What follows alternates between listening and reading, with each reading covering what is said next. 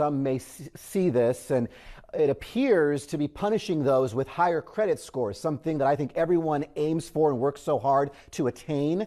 Is that the case in your opinion?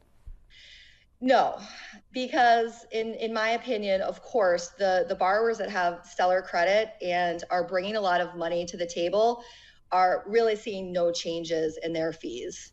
So what it's doing is really making the playing field a little bit more level for those buyers that have been punished because they have less than perfect credit scores with very, very high fees.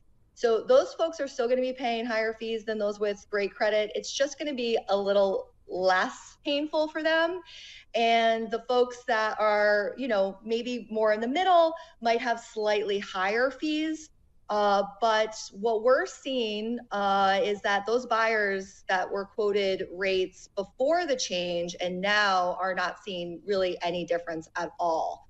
So really the purpose of it is to level the playing field because we all know this market is very, very challenging.